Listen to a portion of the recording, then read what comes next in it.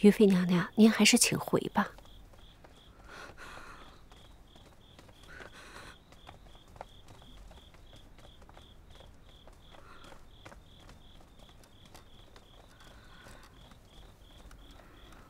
于妃娘娘，如妹，娘娘说了，烦请您照顾好12阿哥，让他不要多思忧心。还有5阿哥，有夫骨剧的旧症，虽是小病痛也要上心，让姜太医得空，帮他去看一看。本宫记下了。这个，娘娘嘱咐我，让我交给你。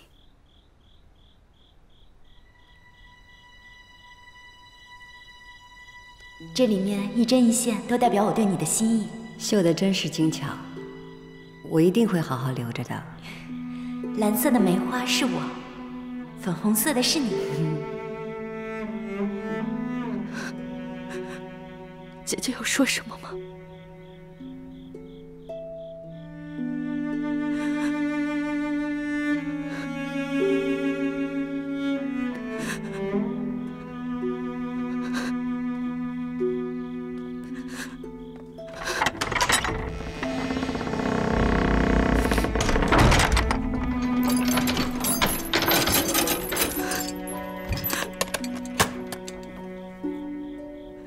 主儿，咱们等了那么长时间，皇后娘娘为什么不下轿？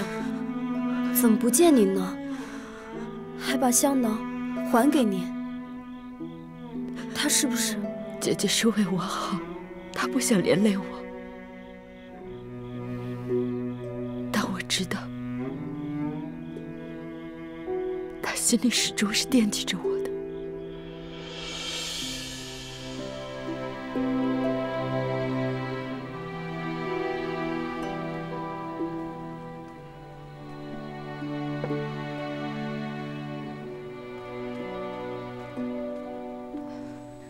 娘娘，您的吩咐，奴婢都转告于妃娘娘了。宫里的布置虽然寒酸，但奴婢想，于妃娘娘也一定是尽心尽力过的了。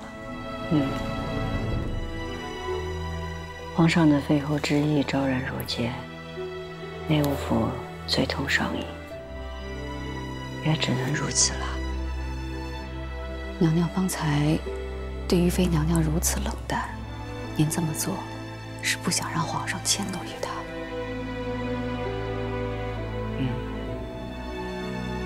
于妃娘娘会明白您的心意的。她会的。娘娘，这一路上舟车劳顿，奴婢伺候您早些安置吧。本宫想在这儿坐一坐，你们去收拾吧。是。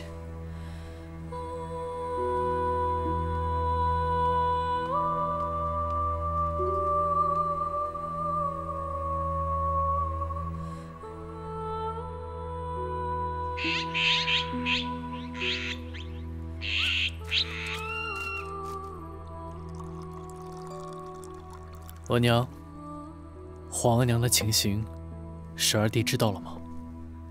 我自然不敢让他知道，暂且还是先瞒着他吧。自从上回凌云彻的事情之后，你12弟心思极重。若是再要起了念头，生病或怎么的，我怎么对得起你皇额娘？额娘思虑的是，那皇额娘那儿怎么样了？你皇额娘昨夜已经让玉虎还有福龙安给送回来了。虽然荣嫔已经让人连夜通知我，但内务府那一边也奉了圣旨，撤了翊坤宫的布置，连李煜也因为和你皇额娘亲近，被皇上以办事不力为由打发去了圆明园。姐姐这回进驻，怕是要难受了。跟红顶白是宫中惯来的风气，皇额娘还如此失势，听巡宫那边的消息，怕皇阿玛真是动了废后的心思了。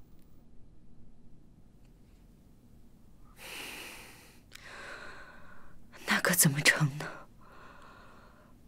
得想个法子。额娘别急，等皇阿玛回来，儿子自会好好相劝的。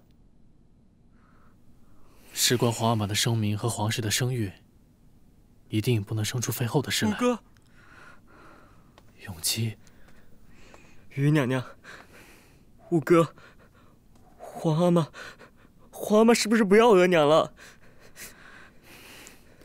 永基来，你于娘娘在这儿呢，不会让这样的事发生的。啊，哎呀，别哭了。十二弟，皇阿玛不会不要皇额娘的。我们都在这儿呢。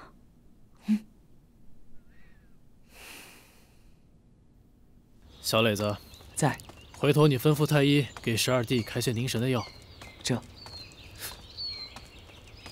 哟，五爷，您这是复古剧又发作了，还是传教吧？些微小事，别让额娘知道了。这。额娘已经够心烦的了，我这点小病不算什么。五爷，你已经够要强了，既担着皇上吩咐的差事，又顾着后宫里的。要不等姜太医回来，让他给你仔细瞧一瞧。罢了，姜太医毕竟是皇额娘的人，多一事不如少一事吧。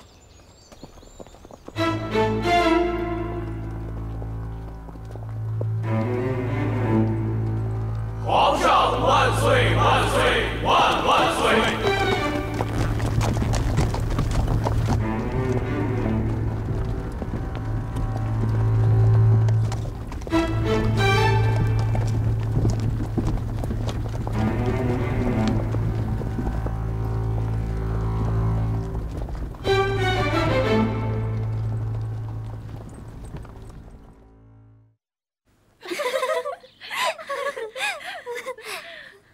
皇后娘娘啊，现在真是失心疯了，才会那般顶撞皇上，居然还敢断发呢！要不是她作死，又怎么能显出皇贵妃娘娘的贤德呢？听说皇后娘娘的姑母就是被先帝关在自己宫里禁足到死，皇后娘娘如今难道是要走她姑母的老路吗？魁常在，皇后娘娘虽被皇上罚禁足思过，可你这话却也不能乱讲。嫔妾的话可能不妥，却也是实情。谁让他们乌拉那拉氏就是这个命呢？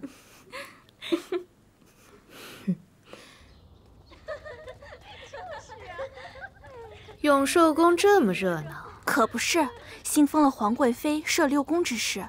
这可是当年翊坤宫娘娘的做派，只差一步就是皇后了。难怪人人都奉承永寿宫，也有好些人不服皇贵妃的。那是当然了，皇贵妃的出身做派，也就惹皇阿玛喜欢。有几个人是瞧得上她的？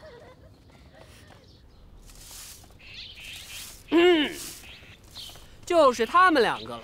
从今儿起，不必再在翊坤宫伺候，给我带走！你干什么？松开！松开！我打前底就跟着皇后娘娘伺候，你算个什么东西？我三宝哪都不去。不去？我算什么东西啊？我什么东西都不算。可是皇贵妃的意思，谁敢违抗？皇贵妃也不是皇后。他说了算吗？你这闹什么呢？来带走三宝和云芝。翊坤宫不能一个太监都没有，且我年龄大了，云芝跟灵芝得在这儿伺候着。按照翊坤宫眼下这个情况，留下你和灵芝也就够了。且太监嘛，主子娘娘身边不老实的太监多了。凌云彻就是一个，还是走了的好。你胡说八道！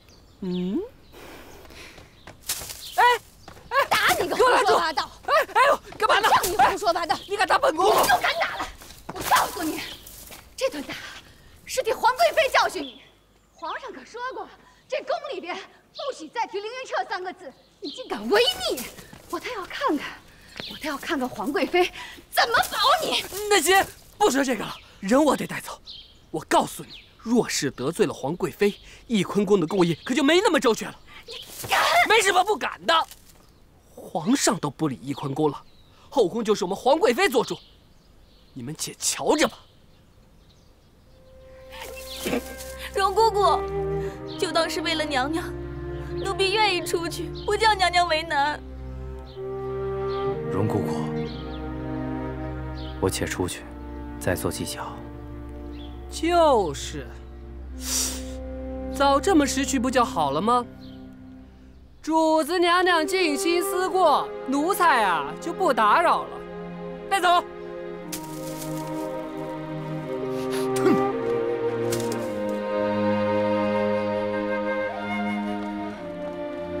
这算什么？皇上到底还没有废除娘娘，为何只剩下咱们2人？答应还有个太监伺候，娘娘连这点体面都没有了。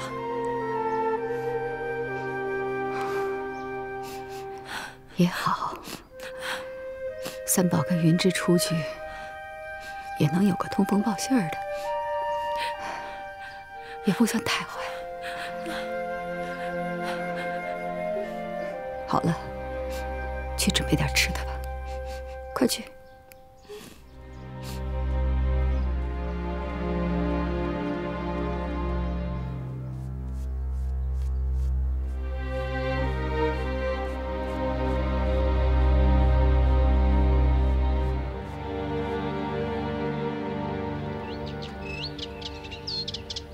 办事大臣萧成勒索韩部百姓一事，儿臣已经查清楚了。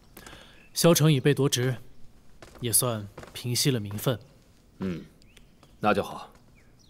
政治天下就是为了各部融洽、和睦一心。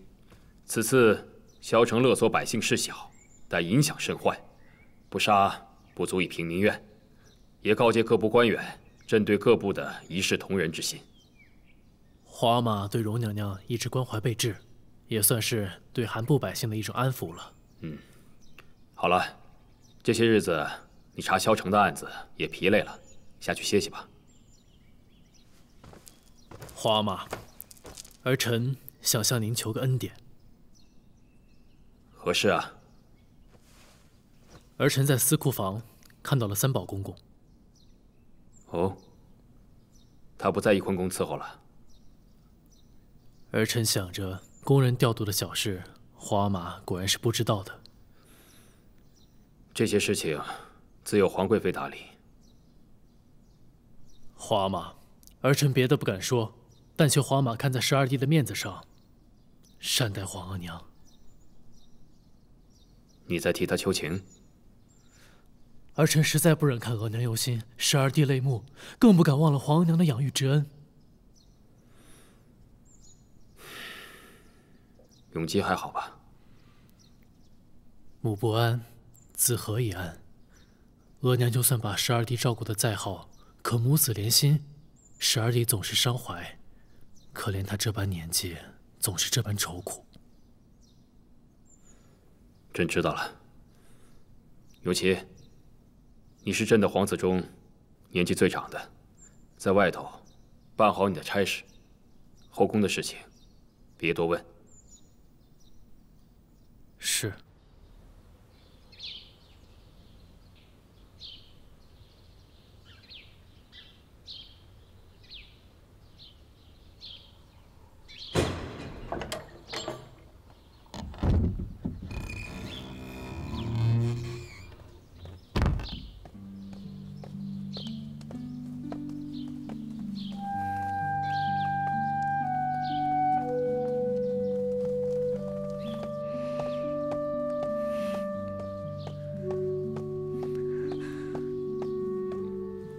姐姐，你怎么进来的？永基跟永琪向皇上求情，容妃也帮着说话，我才进来的。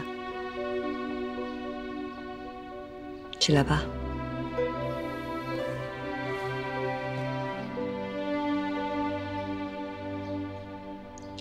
永基和永琪都还好吗？他们都好，永基也很想见姐姐。我如今这个处境，就别让他来了吧，免得他见了心思更重。12阿哥在外头有我，姐姐大可以放心。近日太后也常见12阿哥，待12阿哥很好。太后能顾恋永基，我也就安心些。永琪呢？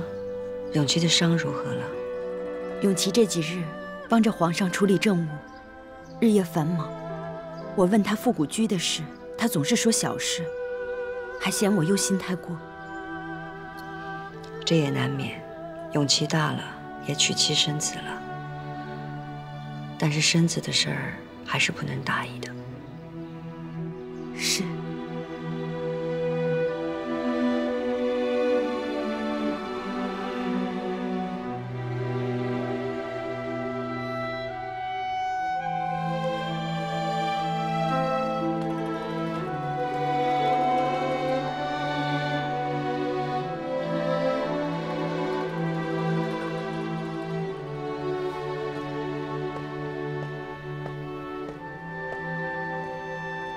姐姐，我让叶欣多准备了几床被褥，还有一些平时穿戴的衣物。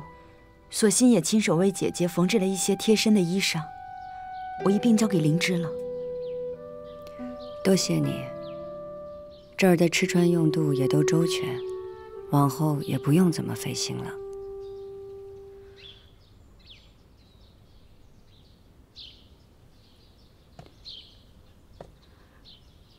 姐姐。我知道，因为那件事，你对我有一些生分。可是当日，你让容佩把那个香囊交给我，我便知道姐姐不是全然不理我的。姐姐是怕我受了牵连，所以你既然懂得，还偏要进来。如今姐姐这般处境，我不进来看你一眼，我怎么能安心呢？姐姐，我不怕受牵连，我只怕跟姐姐隔心。凌云彻那事儿，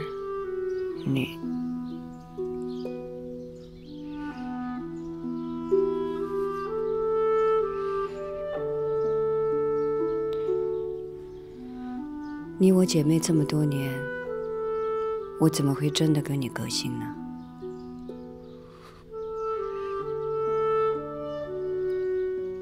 算了，这事儿就不要再提了。从今往后，咱们都不要再提了。我如今这个样子，你们还是跟我离远一些比较好。今日见了，下回也不要再费尽心思再到这儿来了。姐姐。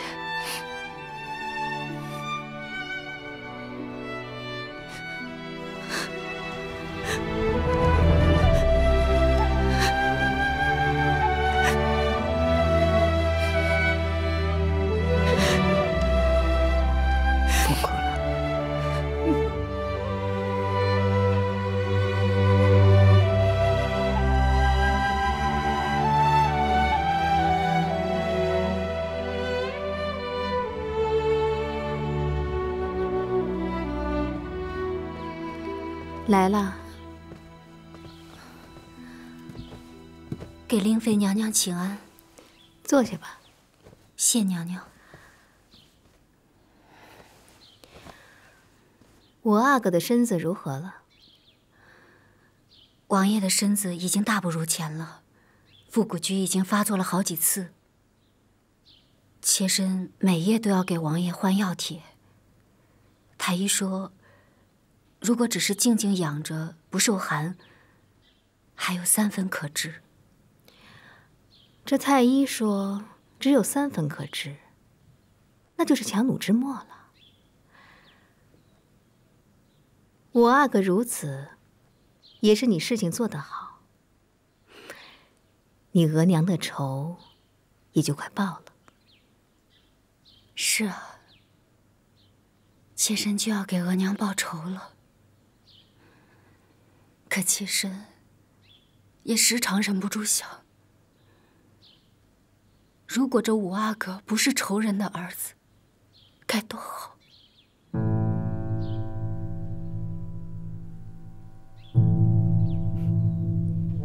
怎么，对五阿哥动了真心啊？是五阿哥对妾身实在是太好了。世间任何一个女子，倘若能得五阿哥此般真情，那真是三生有幸。可妾身却对王爷的情谊无以为报。本宫知道，每个女人都期盼在这世间能遇到有情之人，然后两情相依，相守到老。可这份幸运啊，不是人人都能有的。云娇，你的时日不多呀。你曾跟本宫说过，你额娘是世上最好的额娘，你要为她报仇尽孝。本宫只问你，你还是不是这样想的？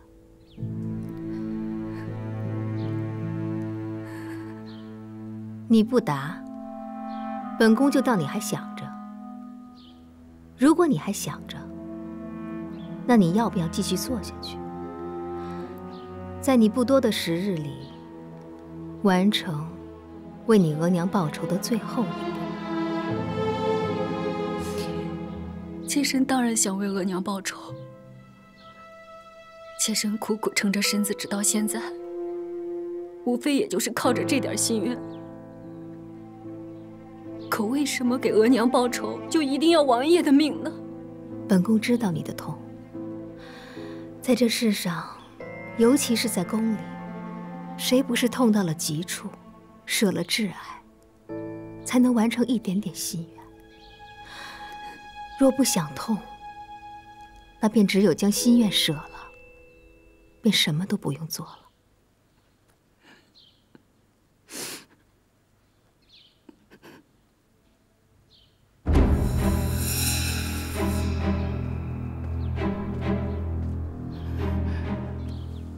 这是春蝉帮你弄来的，只要一点点，撒在五阿哥的伤处，不出几日，他就会毒气溃发而亡。这粉不会有任何人能察觉。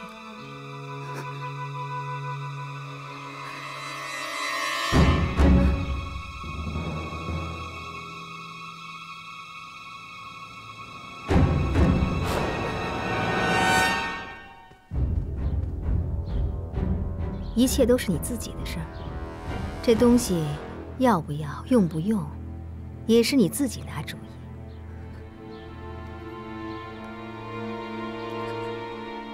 难道妾身能盼的，就真的只有跟王爷的来世了吗？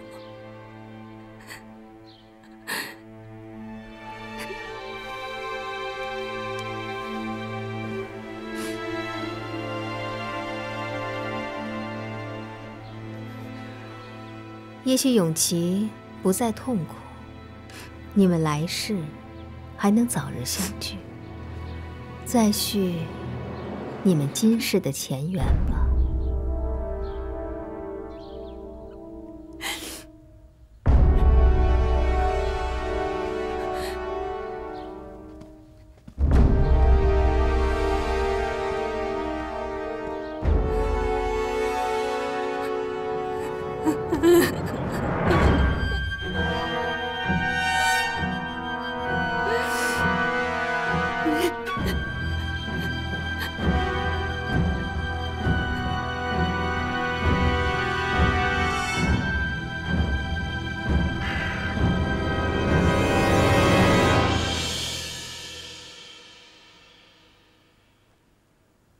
你的皇后凤冠呐，你记不记得我跟你说过，乌拉那拉氏再也不能出第二个弃妇了。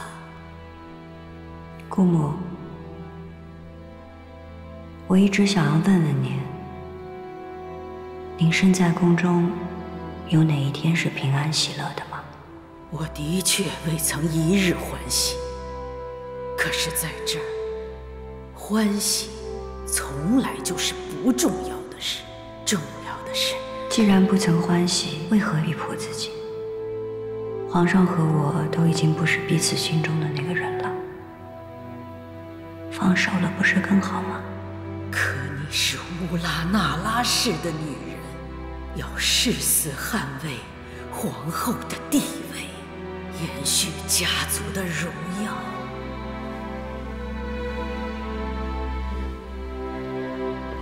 家族的荣耀。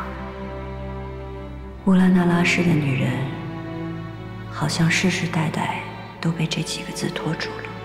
姑母啊，我不想如您一般深陷执念，不得解脱。我还希望乌拉那拉氏的女人不要再进入深宫。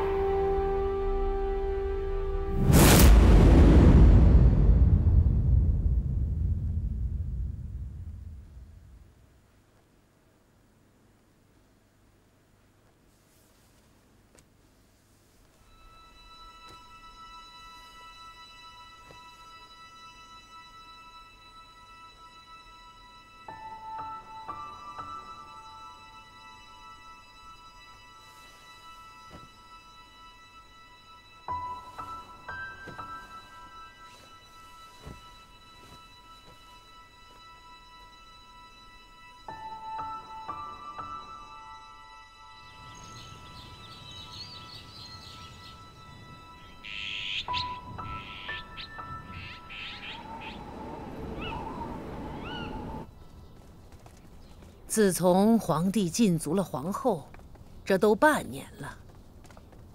前朝多少大臣进言，说要废后的，被皇上贬斥了；说要解了皇后禁足的，也被降俸降职了。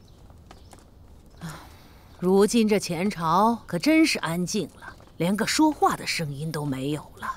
那太后您还心烦？没声音就是没定断啊！唉，皇帝也该想明白了，早点儿把皇后给放出来。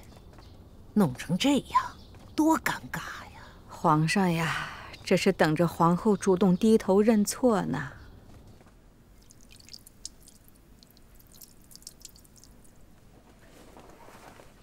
娘娘又在看绿梅，时候不早了。奴婢伺候您早些安置吧。睡不着。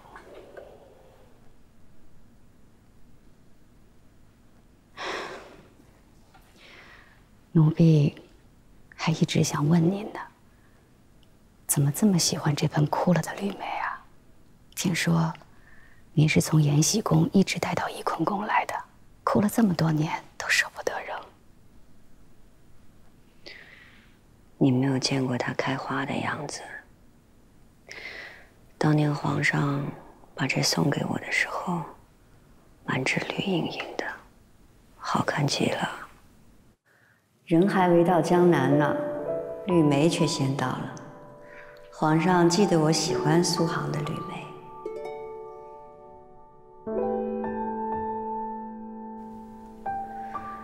我也仔细地养着。过了没多久，他还是死了。这南方的绿梅到了北方，还是水土不服的。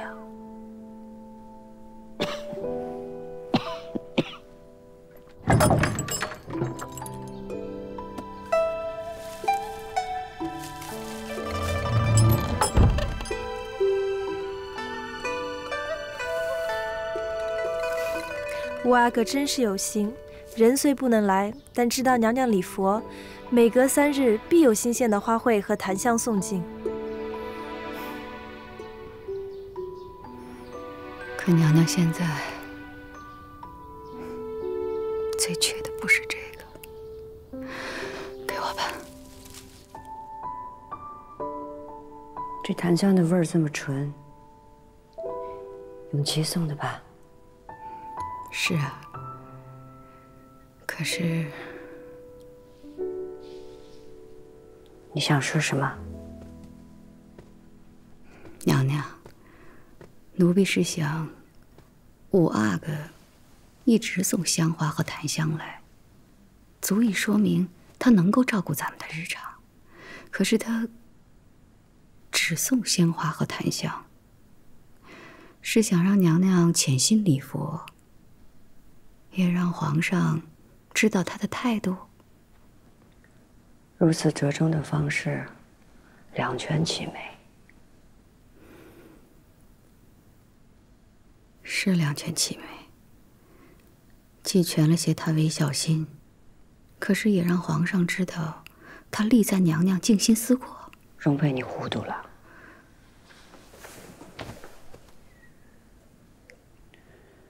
永琪天资聪慧，从小争气，才得了皇上的器重。如果此时因为我而受到牵连，是万万不能的。奴婢明白了，怪奴婢想得不周，还望娘娘原谅。那换儿去吧。是。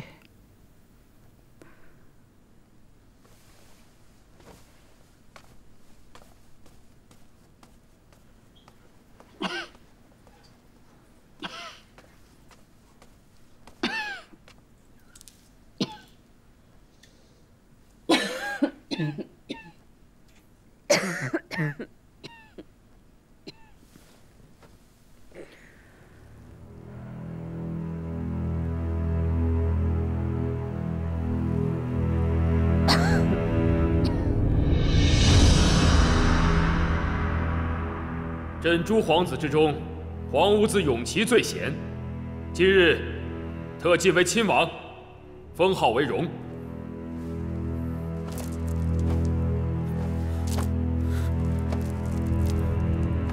儿臣多谢皇阿玛。恭喜皇上，恭喜荣亲王。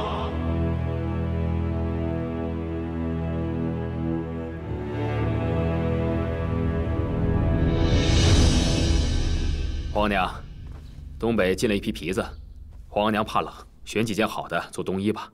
皇帝有心了。福家，哎，跟我下来吧。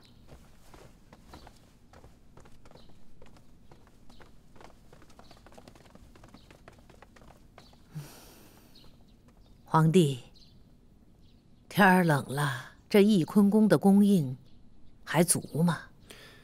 应该不差。到底夫妻一场，哀家替你做主，给翊坤宫送一些过冬的器物去。皇娘做主便是。永基到底也是中宫所出，你进了永琪为亲王，对永基无所表示，这也说不过去吧？皇娘。永琪还小，无谓那些虚名荣宠。再说了，永琪封为亲王，也确实是因为他出类拔萃。皇帝可是有立储之心。故我诸子，唯有永琪出色些，儿子也别无选择。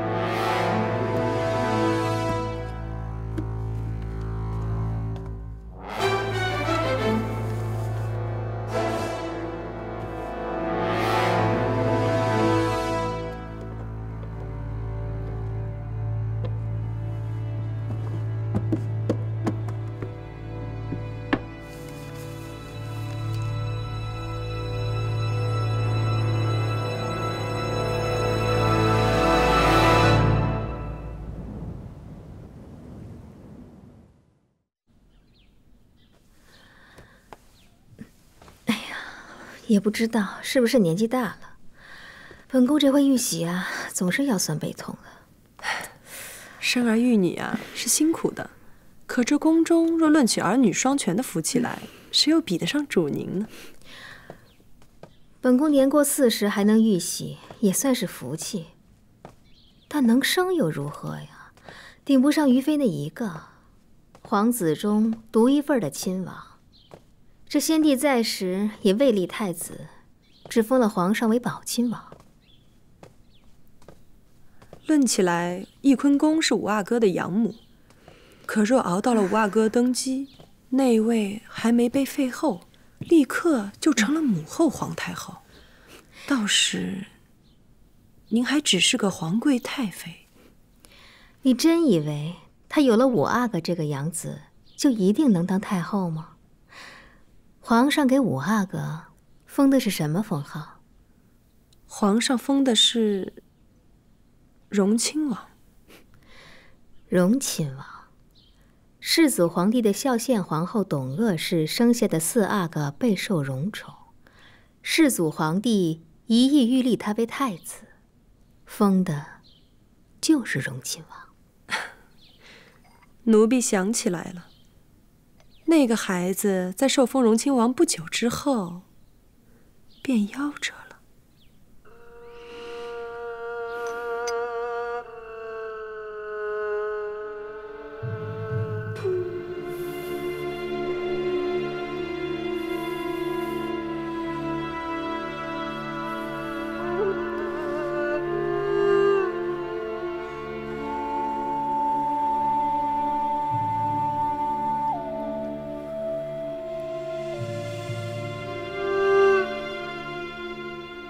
洒在五阿哥的伤处，不出几日，他就会毒气溃发而亡。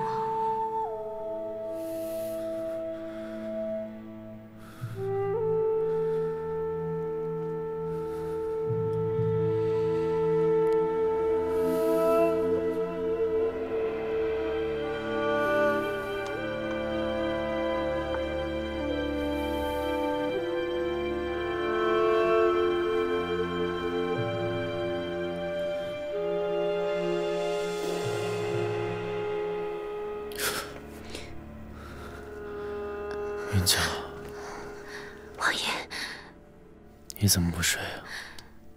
您怎么这么疼？妾身去叫福晋。不用，你陪着我就好了。那妾身给您倒点水。也好。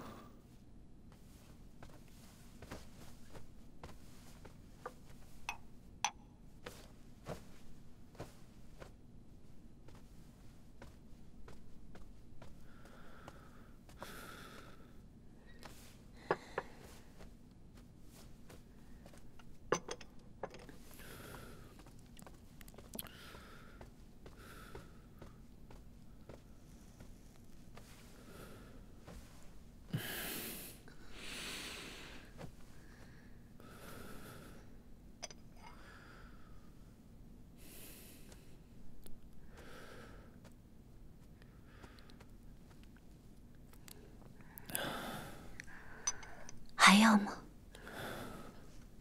不用了。妾身去给您拿点吃的。不用，陪着我就好了。是不是腿又疼了？不要紧的。来。